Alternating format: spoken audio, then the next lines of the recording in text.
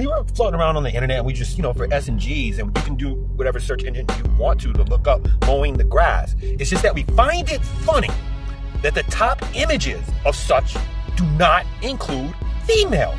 However common these modern women talking about, I'm not going to cook and clean and work, even though women of old held down jobs normally, as well as came home to do all the domestic things because the male was going to go out there and cut the grass. Like, because no, all these women talking about, oh, we're not going 50-50 and I'm going to this and I'm going to... Are they fighting to go out and do the yard work? Are they fighting to change the oil? Are they fighting to do all these masculine things? Or are they buying their way through these things? Are they not going 50-50 so they can stack up their cash and take care of their... You see how that's sloppy? But yeah, when women start talking about, well, traditional women, they were provided for. Yes, but they also fit feminine and friendly. They were virgins on their wedding night and they followed their man's lead, even the ones who actually had to work. And by the by, all the migrants coming here aren't getting the same free ride that Chicago and New York and other places are getting. They're fighting and combating coyotes, being separated from the family, sexual assault on the whole nine, but they're coming here with not a cent to their name, and the man is still the head of the household. It's kind of crazy, right?